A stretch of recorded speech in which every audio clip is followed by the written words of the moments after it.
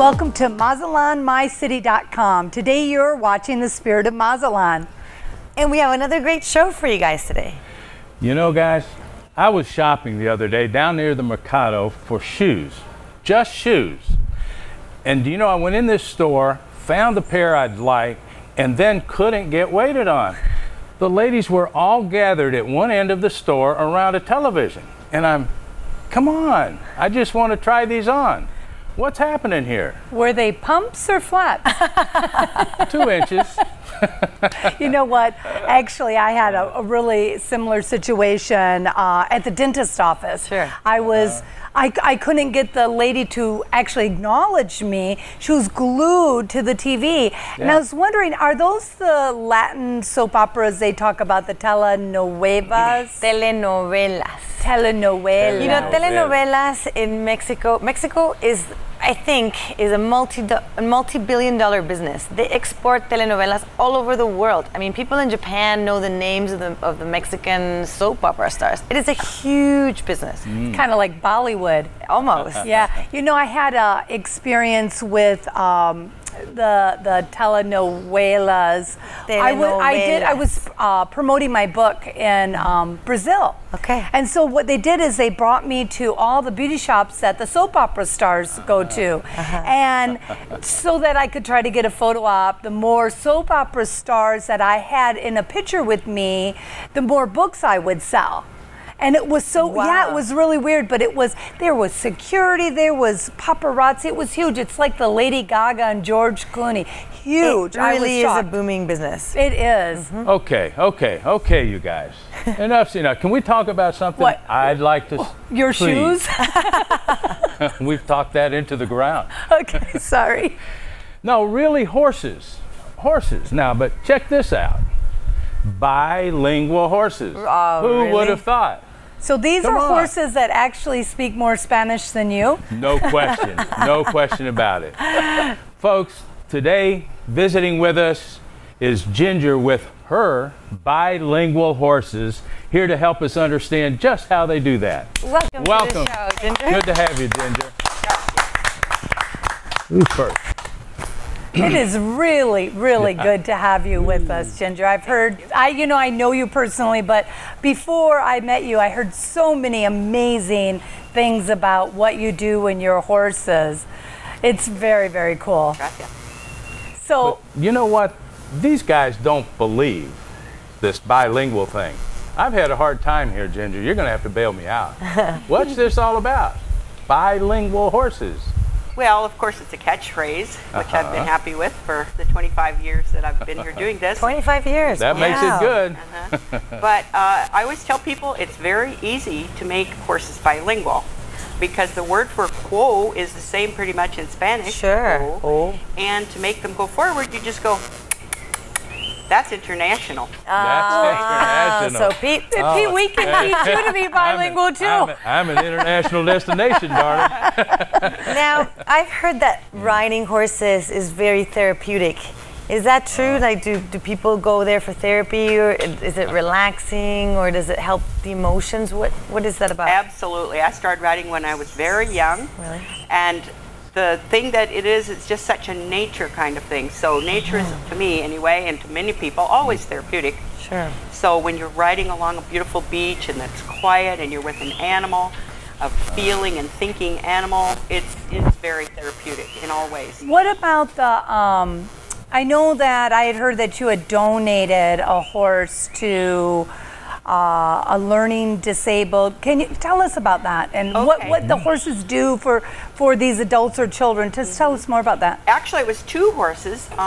This past year, they were ready to retire, and they were still healthy and still moving well. So I discovered that there is a therapeutic riding center here, of which there are all over the world.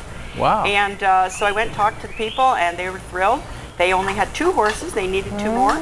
So my 2 elderly horses are now doing therapy with mostly small children, physically disabled, spina bifida, things like that. So it's wonderful. They ride the horses with people holding them and helping them, get to pet them and be with them, and it's very, very therapeutic in their cases. But even as an adult, you still get those benefits. Oh, absolutely. Right. In fact, they have troubled teens there at this place too, and they ride the horses, and they just get it gives them a great feeling too. So. Do they find improvement in the patient with this kind of therapy? Absolutely. They evidently, it's very good for their muscles, but it's also good for their psyche. Well, I know when I've ridden a horse, my muscles are sore. It's like I couldn't walk for a while. It's like, it's really, now, so where you ride on the beach, you ride around the ranch, and you go to the beach, is that correct? Yes, most of our rides are on the beach because that's what people want. People that come on holiday that just want to ride for an hour and have a little thing to do while they're on vacation, they want a beach ride. So we are out on Delphine Beach, which is very quiet, and the horses are used to the waves coming under them. Oh, that's cool. Now, do you need to have any experience? Do you need to be an experienced rider?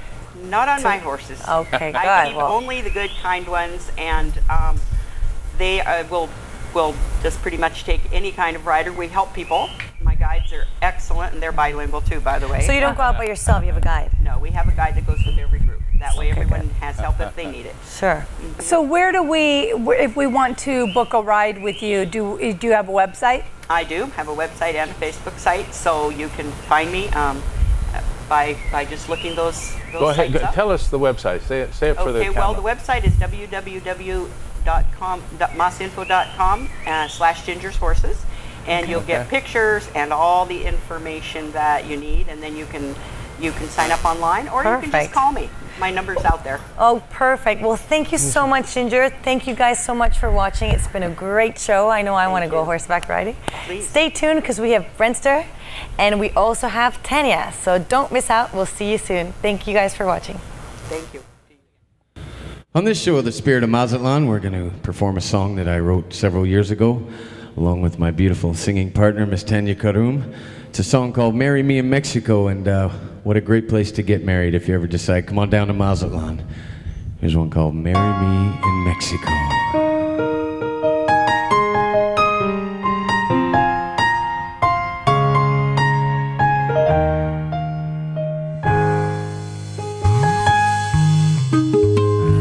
I'm getting around to the question, one you know I know. All our love needs is a blessing,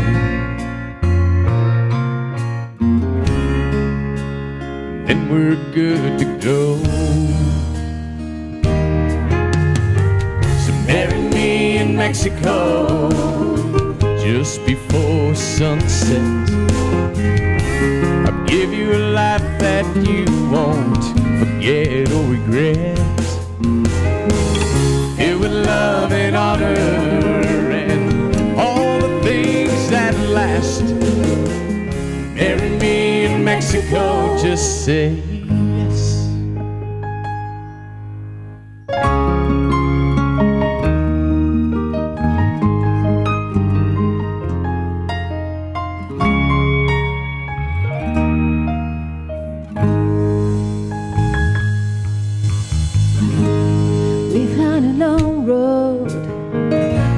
Of miles between.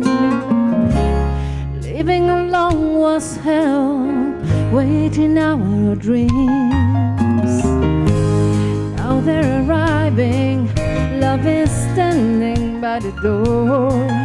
When I finally open up my heart, that's when I knew for sure.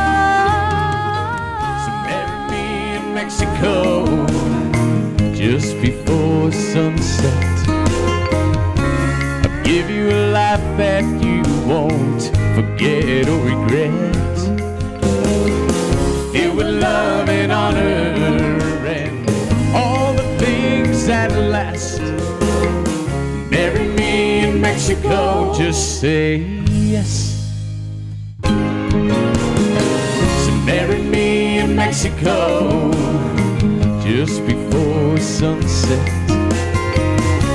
I'll give you a life that you won't forget or regret, filled with love and honor and all the things that last.